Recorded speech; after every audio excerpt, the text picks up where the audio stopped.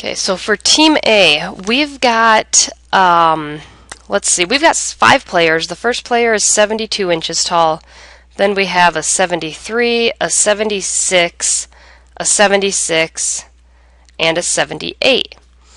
Well, Team B, we have a 67 inch tall player, a 72, 76, 76, and an 84 inch tall player. Now, just to give you a little bit better idea, an 84 inch tall player is 7 foot, and a 67 is 5'7". And on Team A, a 72 is 6 foot, and a 78 is 6'6". Just to give you kind of an idea of the height in feet also.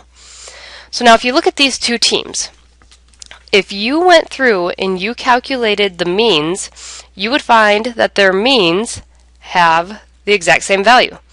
So for Team A, the mean is 75 inches. For Team B, the mean is 75 inches. The median for Team A is 76. The median for Team B is also 76. And their modes are both 76. So if we only looked at the measures of center, it would look like these two teams are exactly the same because they have the same mean, the same median, and the same mode. But if you actually look at their numbers as individuals, you can see they are very, very different teams. On Team B, you've got somebody that's only 5'7", clear up to 7 foot tall. And on Team A, you only have from 6 foot to 6.5 feet. So these two teams are incredibly different. And what that brings us to now is, well, how do we talk about these differences? And we do that by talking about variation. The first type of variation we would look at should be very familiar. It is the range. And the range tells you the overall spread of the data. It is your highest value, 78, minus your lowest value. So our range for Team A is 78 minus 72 is only 6 inches. Well, for Team B, our range, we would take 84 and minus off our 67, and we have 17 inches. So this tells us already that our data is definitely not the same. The ranges are hugely different. So that's a measure, one of the measures of variation. And the range can tell us it just gives us a better idea of how spread out our data is. We also have another one that is called the standard deviation. And your standard deviation is how far on average, so based off of the mean, the observations are from the actual mean. Now this one's a little bit harder to begin to understand, but once we do a few problems, it'll start to make more sense. So basically what it's telling you is if you have this mean right here of 75, it's looking at your individual values, and it's giving you, you know what, how far is each value away from this mean. And it's taking the average of those values, the actual geometric mean of those. Our formula for the sample standard deviation is this right here. Notice it's sample standard deviation, so we have an S. And if you just look at this formula, it looks complicated. I mean, there's a lot of things going on here, but we're going to break it down piece by piece. First thing we're going to do is recall that this Greek letter right here is sigma, and it means to add up.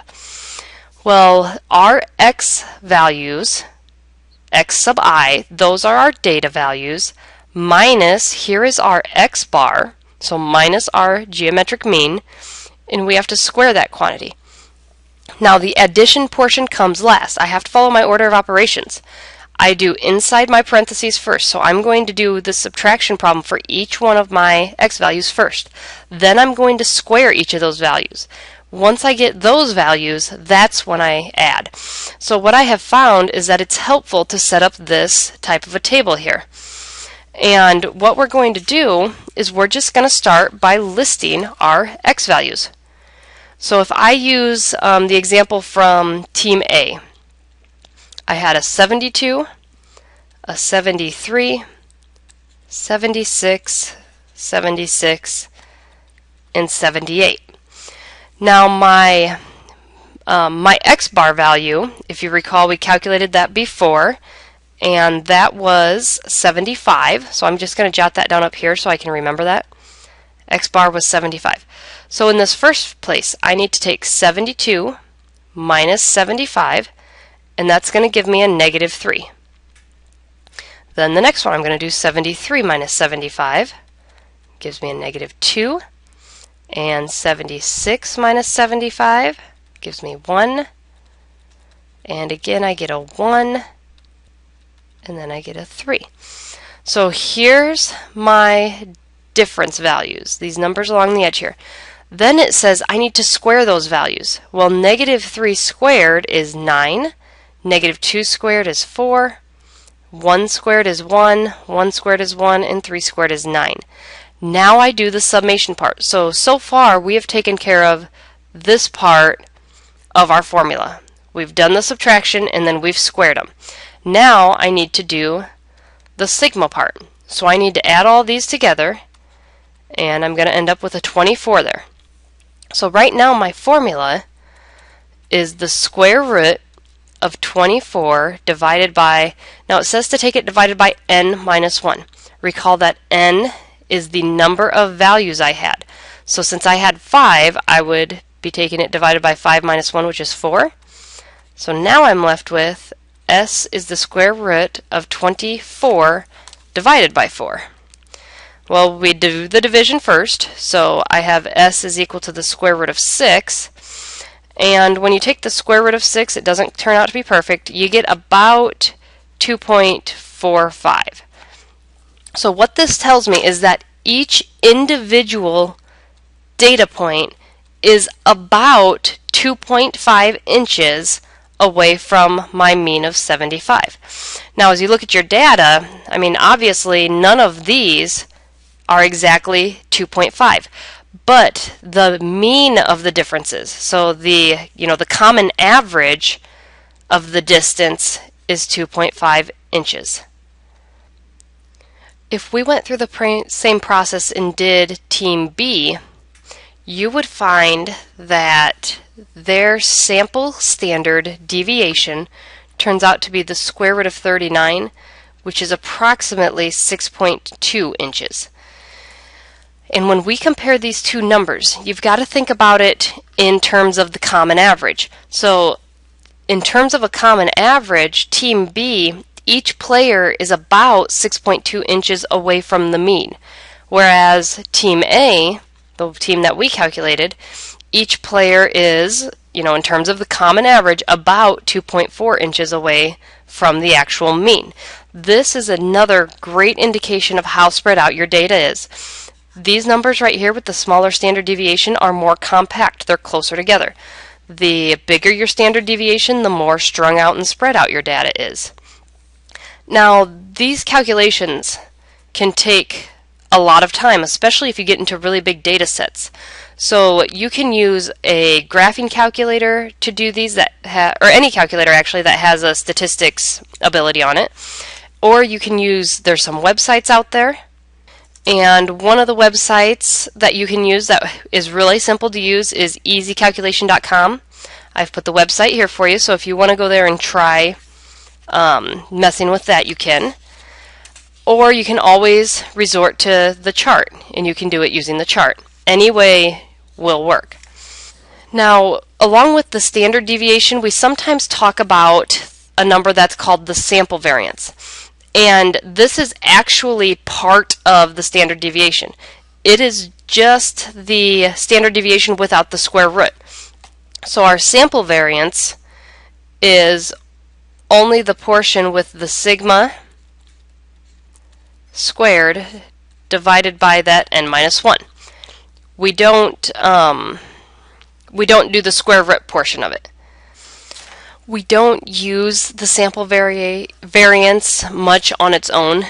it's usually the sample standard deviation that we'll be talking about, but just be aware that the sample variance is the standard deviation formula without the square root portion of it. We need to talk about the relevance of our standard deviation, and that is first introduced as the 3 standard deviations rule. Now, we will talk more about this rule when we examine the bell curve, but our 3 standard deviations rule tells us that almost all the observations in a data set lie within 3 standard deviations on either side of the mean. So what that means for us is, let's say we take that set of data for the Team A basketball players, and we knew their mean was 75 and their sample standard deviation was about 2.4. So now our rule says we're going to be within 3 standard deviations on either side. So if I go 3 standard deviations out here, I have to think about 1 standard deviation is 2.4 inches. So if I go 2.4 inches above 75, I would be at 77.4.